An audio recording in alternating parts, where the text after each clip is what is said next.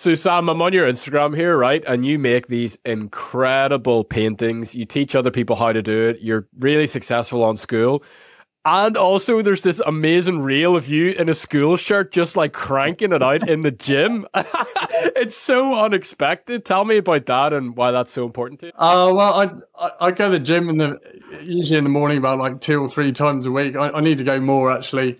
I just get so busy as well. But yeah, just that particular morning it was quiet in the gym, and I guess I'd seen lots of other people I follow posting reels of them in the gym, and also on my Instagram. Well, I only ever really post my art, so I just thought maybe it'd be cool if other people see some other aspects of my life and things I do. So yeah, I just set that up. It was by pure coincidence. I was wearing a Skool t-shirt in the gym that morning. But yeah, but it's true though, man. I feel better when I go to the gym, and I think it definitely helps. Helps you to focus more as well. So yeah, I've been going to the gym. I mean, I'm not a big guy or anything like that, but I've been going to the gym on and off since I was about 22, and I've just always just carried on going. That's awesome. Yeah, I think it's funny how, there's certain things that we don't associate with each other. So you've got these beautiful, tranquil, just out of this world painting. And then I think I read somewhere that it's you also like to listen to Megadeth. And it's yo, yeah. This is awesome. I love the mix. Yeah, I've been into metal since I was about 15. Actually, yeah, when I started listening to Megadeth and bands, other bands like Slayer, Metallica, well, that kind of thrash metal era. I'm still listening to the bands I was listening to when I was a teenager in my early 20s. So and I'm now 45 years young now. So I don't know. I just thought, yeah, that era, 80s, 90s metal was awesome. I just think there's loads of good music because I love other music as well. I'm really into 80s music, 80s pop music and things like that. And I know the 80s, man, there's some brilliant music that came from that era. So cool. I was listening to When a Blind Man Cries by Metallica earlier on. Absolutely love it, dude. Yeah. Talk to us about painting. How did you get into it? And did you ever think that you'd be doing it full time, being paid as a full-time artist? It was always my dream to become a full-time artist, but now I've been painting. I've been painting ever since I was a child, and I always liked landscape art. I grew up in England, and yeah, during when I was at school, I was the best at art in the class and things like that. And in England, when you leave high school, you do things called A levels, basically. So it's the sort of prequel to going to university. And I did art for A level, and I got a really bad mark for it because I just wanted to paint landscapes. And they were trying to make me do all this abstract stuff that I just wasn't into. And I've, nothing against it or anything. It's just not my thing. Just, modern art, a lot of modern art. I'm not into it. I don't get it. I still don't get it. I've always just liked that kind of traditional realism, landscape painting. My inspiration is from 19th century painters, especially, and then there's loads of cool modern day painters. But yeah, basically by the time I was 18, also in high school, the careers advisor sort of told me that I couldn't really make a living out of art, and the usual story, the soul starving artist thing. So basically by the time I was 18, I kind of stopped painting after that, and then went to university, did that whole thing. I actually studied plant sciences, and then after that I got a job at Kew Gardens in London. But then I quickly realised that there's not many jobs in science, and it's just not a viable career option for me. But I was inspired by the botanical artists there, so I briefly took up painting again when I was living in London. This was in my mid-20s, and then after that, I got a job in the USA working for a tree company, having never done tree work in my life. So painting went on hold, and I was working on a tree crew there, and then came back to London and was doing tree surgery there. So where things like climbing London street trees and trimming them and all that kind of stuff. And then I started I started painting again, partly because I just felt stressed out living in London. And then 3 months later, I moved to New Zealand. And the first thing I did when I moved to New Zealand was go to the art store and buy a load of paints, and it just carried on from there. So, I mean, I was still working full time. And yeah, what happened in the end was, I was working on a tree crew there. I hired a studio outside of my job. So I was painting in my studio, and I got offered a job up in Auckland doing tree consultancy. And I thought, I can't climb trees forever, if you see what I mean. And I'm like that.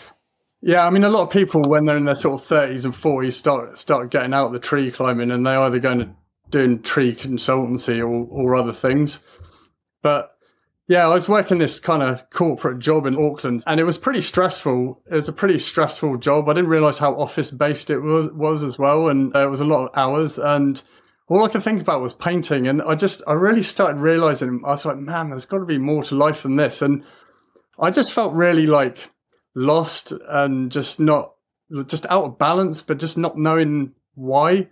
And I read this book by Eckhart Tolle called A New Earth, and it just blew my mind open. And then not long after that, I saw this documentary called The Greatest Scam in History, and it was like how the financial system worked, like summarized in a half-hour video.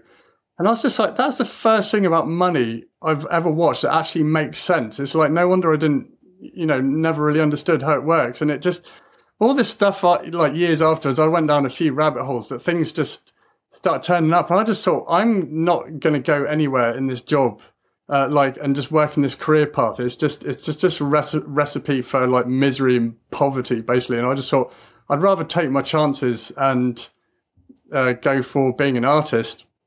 And I knew I needed some help. And I was fortunate that I met someone who mentored me with my art, and my artwork like really quickly improved. And it just went on from there. And then in 2017, I set up a YouTube channel. I moved down to a place called Queenstown in southern New Zealand, which is in the mountains, because I wanted to spend time painting. So I quit my job. All I did was I just picked up work as and when I needed it in Queenstown, nothing related to my sort of, career path, so to speak, as in my, my matrix career path. And it went on from there. And in the end, I set up a Patreon channel in 2020. I started selling videos off my website, and I was on Patreon for years. I still have my Patreon account, but I moved everything to Skool last year. So really my thoughts were, selling paintings is really unpredictable, and I wanted a way that I could make money from my art without having to worry about selling paintings. Patreon was good and everything, but I could really start seeing the limitations of the platform. I hope this isn't going to make anyone liable here. You're all good. As I should have said, but it was fine for where I was at, if you see what I mean. But I needed something more, bigger, but in depth and more easy to use and stuff. And I'd unwittingly created all these courses over the years on Patreon. So last year, I actually joined a blogging course on Skool, called Blog Growth Engine, because I got a blog on my website. I've had that for years as well, because it's the way I get traffic and get people onto my email list. And within a few minutes of joining it, I'd never heard of Skool prior to that, but I just thought, man, this is so easy to use. And I just thought, this would be perfect for an online art school. And at the time, I was really thinking about it, and I was looking around at other platforms, and I just kept coming back to Skool. So in the end, I set up my Skool group. Coincided when they set up the payment gateway that they've got on there. And yeah, I just moved everyone across from Patreon to Skool. So I was able to fully set out the classroom section with all my different courses, like, painting landscapes, painting seascapes, the beginner's landscape painting course. And then, the calendar function is just so useful, because one of the things I've really been doing a lot in the last couple of months is doing regular Zoom meetings. So I do them at least once a week. Sometimes I'll do a random pop-up one. But yeah, I'll do a mix of like painting live streams and painting critiques. So that's that's how I found Skool anyway. It's incredible. I think it's really interesting how painting kept like rearing its head in your life over the years, like ever since you were young, you know, and it was almost like a whack-a-mole. It's like you kept trying to like put it down. It's like, no painting, bad, I can't make money from you, I'm going to become a tree surgeon instead. It's like, what? And then so you try all these different career paths and the painting keeps coming back. It keeps coming back. Yeah. Like obviously if you're reading Toll, you're into philosophy and things like that. Like what's going on there? Like whenever it comes to like your passion or like your life's purpose, like why do you think painting was like that with you? It's always just something I've liked doing. Like I just love the landscape.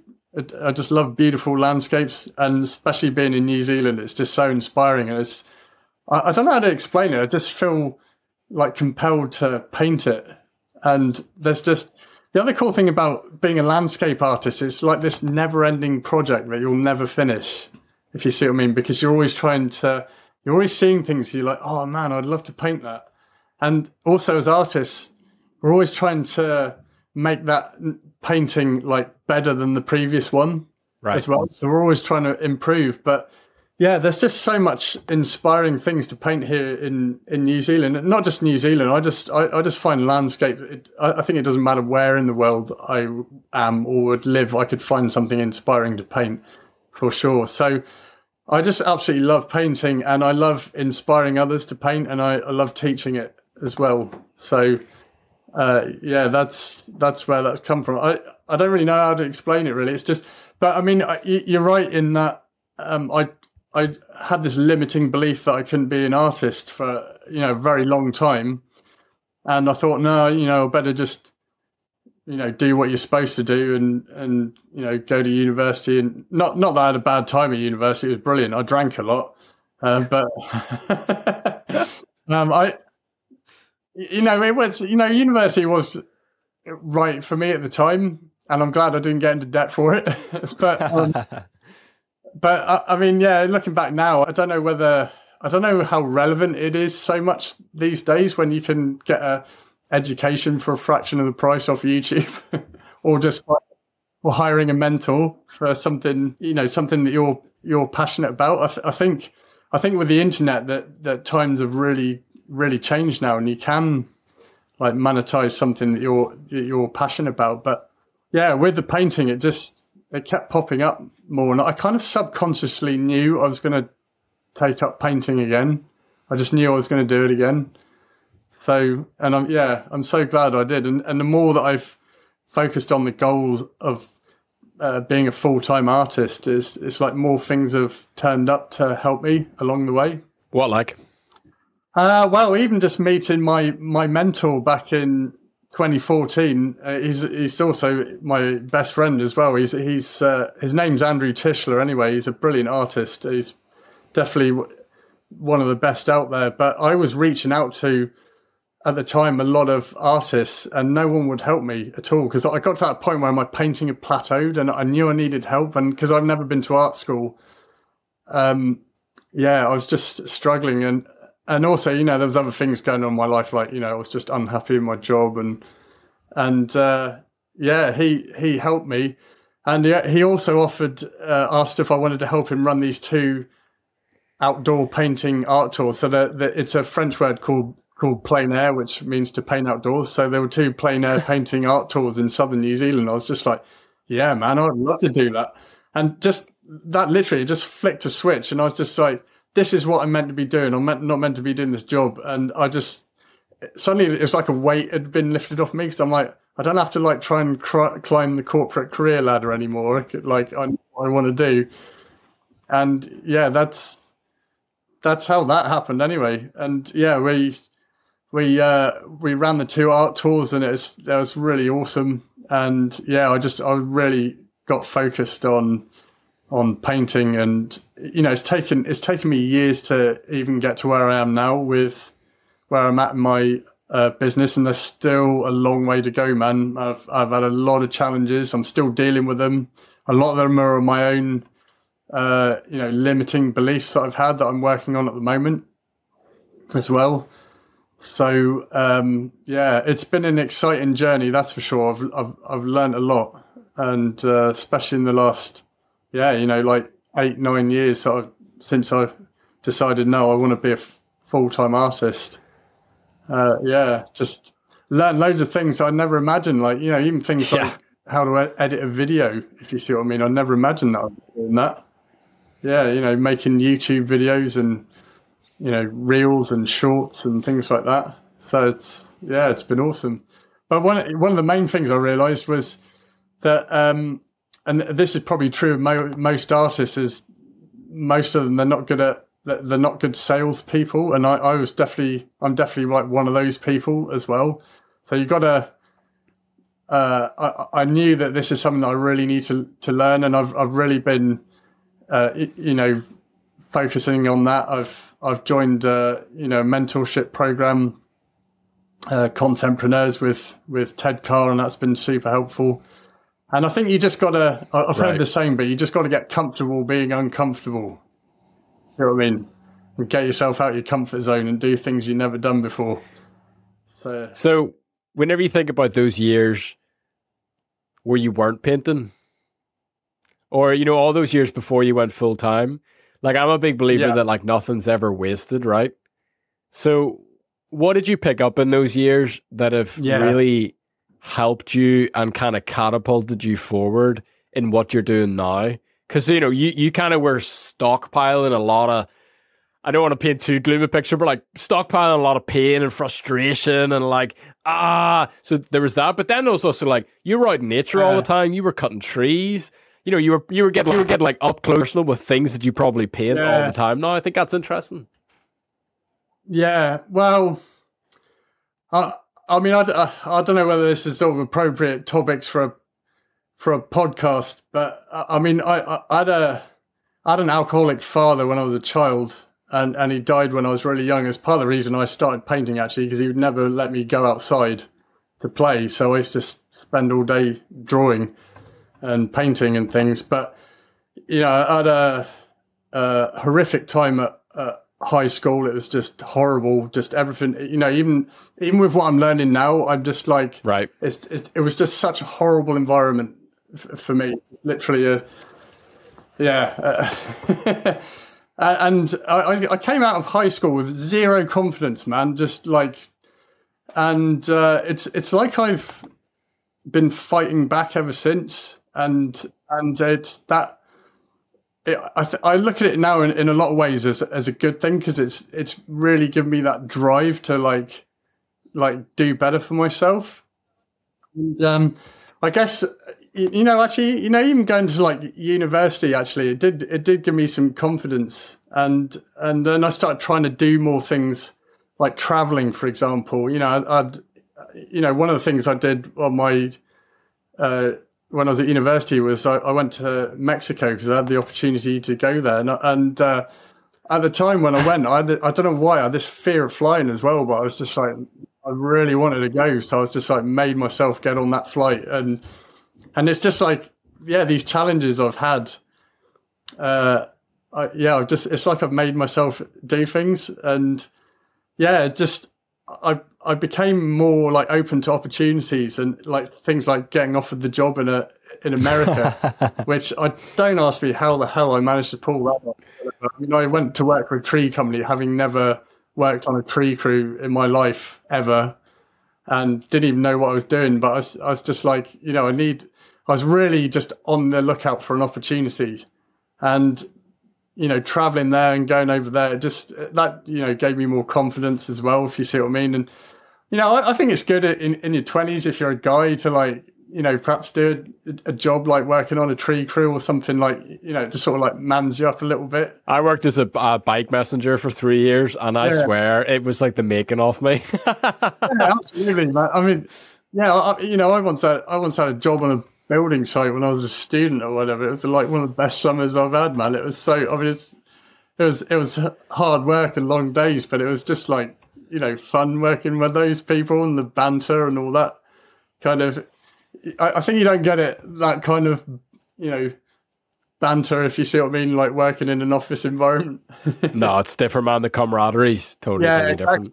Yeah, so yeah, I guess I just, pushed myself to do more things. And I really started, realizing that, you don't have to stay in the place that you grew up in, if you see what I mean. The world's getting smaller and there's opportunities out there. So, yeah, and as I say, just with the painting, it really is always, what I wanted to do. I mean, don't get me wrong, I enjoyed the tree work. I'm interested in plants anyway. I mean, I studied plant sciences, so I kind of wanted to still, at that time, I wasn't sure what I wanted to do, but being in that sort of green industry, if you see what I mean, yeah, that's part of the reason why I went into that. But I feel like it's, if I look back at my life already, I feel like they were all like pieces of the jigsaw puzzle that were kind of meant to happen that have led me to where I am now. Totally, man. Sense, yeah. So as you start to kind of like assemble those puzzle pieces, right? And you like close your eyes and you think about even like what the next 3 years will entail for you. Like, where do you want to go with Skool? Because you've got a really big free community. You use that very Ted Carr style to put people and funnel people into your paid community, which is awesome. You're making a full-time living. You're literally living the dream that you have from when you were super young. You're not a starving artist. You're thriving. You're teaching other people. You sell your own paintings. You charge other people and teach other people to do that. But like, what's next? Because you just have this incredible asset, both in terms of the skill that you've been developing, your craft, but then also this kind of like community and this audience that you've just been nurturing and growing and growing. So like, I just feel like sky's the limit for you. Like, where do you want to go?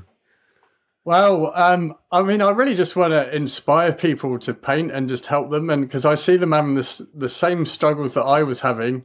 And I feel like all it takes is just having the right mentor and just having some things explained to you properly. And very often it just clicks and then you can just run with that information. But I'm about to start doing, I've started doing one-on-one coaching, but I'm about to start a group coaching like mentorship program. It'll just be like a 2-month program, and it'll get you back to basics with your painting, and I'll just show you a load of ways that you can. The idea is that you can quickly accelerate your painting skills, so you can start either selling your art or making money from it, starting an online art business, or even if you wanted to teach it as well.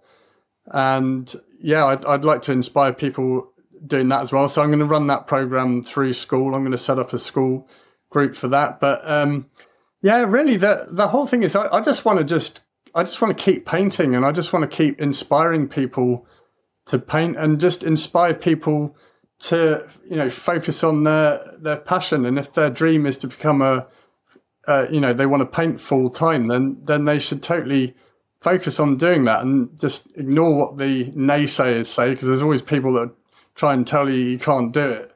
But, see someone as me, and there's other people that are living proof that you can do it. And just going back to Skool is just so brilliantly designed. Just the whole, like, I just love it. I just think it's such an awesome platform. Like, just the community section as well. The engagement is so much higher as well. You've got people chatting to each other. I've got people sharing their artwork. So it's just a really inspiring environment. So it's just one of those, it's definitely one of those platforms where it can, as an artist, it can really help you. You can use it to help other people as well. And just a really inspiring place to be. That, so the sky is the limit with using a platform like Skool. But yeah, I'd also like to help artists develop strategies. I mean, this is like looking long term, but maybe I can help them to start their own art businesses or sell their work online or make money from their art online. Yeah. I'm in various phases of my business. So I'm starting a new phase in my art business at the moment, and that's the one-on-one coaching. Are you going to compete in the games with that group? Yeah. Do you want to compete? Yeah. Because, dude, I would love to see you finish in the top 10. Because there's a lot, let's be honest, right? And we love it. There's a lot of business type groups in Skool that typically, do very well on the leaderboards. Dude, it would bring me so much joy to see an art school just kill it in the top 10. Yeah. That would be so awesome. Oh, I'd definitely like to, man, for sure. I mean, Yeah, it's exciting stuff. I think I only discovered Alex Hormozy last year. Actually, that's when a friend recommended one of his audiobooks to me, which I've listened to. It's really good. I've listening to a couple of his books, audiobooks. But yeah, no, it's exciting. So you know what I find, because as I say, a lot of artists are very scared of the selling aspect of it, because you don't want to come across as like a sort of sleazy salesman, and I've definitely have struggled with it as well myself over the years. I'm getting a lot more like confident with it, if you see what I mean. Yeah. And, I guess we just we want to paint. That's our main thing. We want to paint and inspire others, but I guess the sales part can be a real obstacle for people. So as I said, I've been trying to get comfortable being uncomfortable. So challenging myself to, create new things in order to make money from it. And I don't think there's anything wrong with it in making money from your art, because if you're making money and then you're able to like give back by teaching people, it's like everyone wins, if you see what I mean. Sure. And I don't know where the whole starving artist badge of honor came from, where it's like there was like this weird divorce between commerce and creativity, and like any of the Michelangelo stuff. But like, dude, these guys were freaking killing it. They were selling their sculptures for like what would be the equivalent of like millions.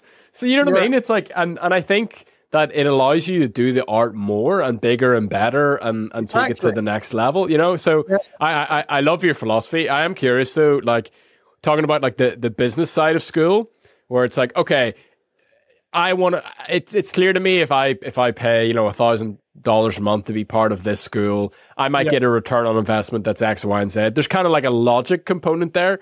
How do you go about putting a price on something like a painting? Because that painting could be on your website. You sell paintings for under $1,000. You sell paintings for over $6,000, and it's like, how do you go about put in a price on your art?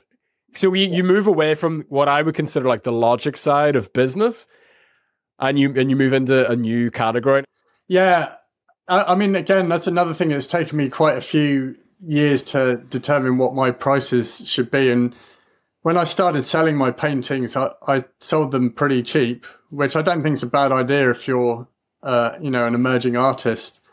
But generally, the way I price my paintings is I actually measure it on like per square inch, or I'll roughly base it. So I'll say, like, for example, I'll charge $6 per square inch, and then it get, it's not set in stone either, but it might get to a point where the painting's quite a lot bigger, and I'm still using the sort of $6 per square inch formula, but I feel like I'm not quite charging enough. And then I'll just up the price a little bit more. The other thing that I do as well, and I think you should be willing to do this as an artist, is, some people do negotiate on price, which I'm also willing to do as well. I generally I wouldn't ever like publicly discount a price on a painting, because it undermines the people that have paid full price for art. Yeah. I think art's one of those things where it's probably not a good idea to put it on sale, if you see what I mean. But I'm always in private willing to negotiate on things, and especially when I do compositions. But that's how I price my work. But I mean, do you ever just look at a piece and you're like, holy crap, that's just awesome. Like, I need to make that more expensive. Like this one here, I love this one. Is that the one that's behind you? Like, I love this painting. Like, I look at this, I'm just like, if I painted this, I'm like, yeah, that's a 10K boy right there. I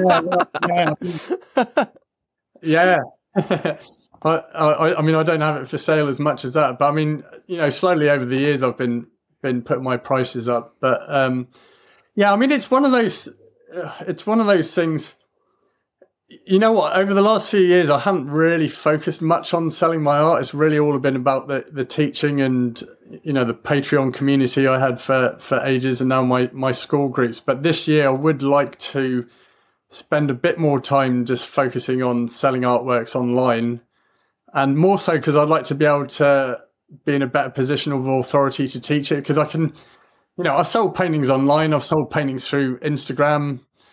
sold them off my website, sold them in real life, sold them through galleries, but I've never done it consistently because for the last few years I've been working on the online side of things and the teaching aspect of it. And for me, it's all about the joy of painting. So that's why it's always been, I'd like to be able to make a living without having to worry about selling paintings. But it's definitely nice when you make painting sales, for sure. So this year I will, when I'm a bit more free time, focus a bit more on selling art online. I mean, that's another thing for artists as well. It's gone are the days you have to be in a gallery, otherwise you're not going to make. Dude, I wrote down in the show notes here, like, become a full-time artist without going to art school. Like, and that's what Skool, Skool is doing. Like, it's democratizing the whole thing. You don't need to go to university. You can join Sam's art school, learn how to paint, sell your paintings within 2 months. It's like, you don't need to climb the corporate ladder, like you said earlier. It's democratized the whole thing. And I'm so here for it. And I love that guys like you are leading the way in this niche. And I think it's just really exciting for all of us. I mean, yeah, exactly. I mean, look, no disrespect to art school. I've met a lot of people that have been to art school and I'm like, what did they teach you?